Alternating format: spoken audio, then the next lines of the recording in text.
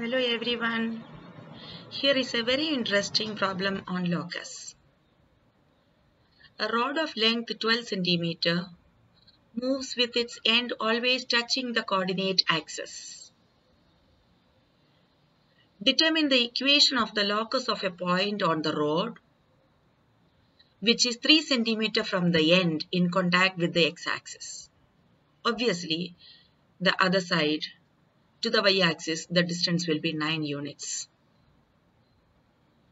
Now, place this rod vertically at the origin.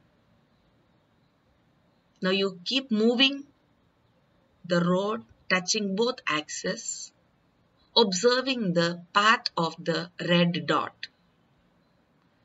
What is the locus of that red dot which is placed 3 units away?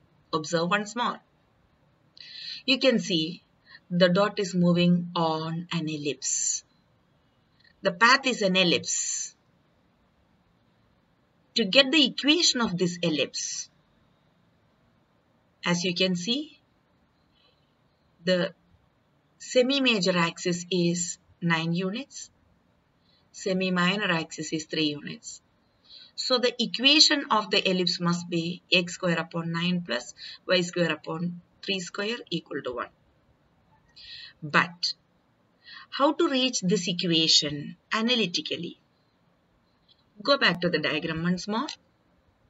Let the point P have the coordinates x, y, which means the distance of P from the y-axis is x units, from the x-axis is y unit. Now, in the bigger triangle, using Pythagoras theorem, calculate the side, the vertical side as root of 81 minus x square.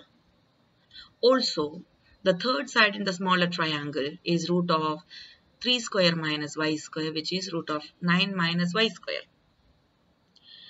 Also observe that these two triangles are similar triangles because the respective angles are equal. Parallel lines are drawn to the x-axis and y-axis to form these triangles. The sides of similar triangles are proportional. Using this concept, take the sides. Root of 81 minus x square upon y is equal to 9 upon 3 is equal to x upon root of 9 minus y square.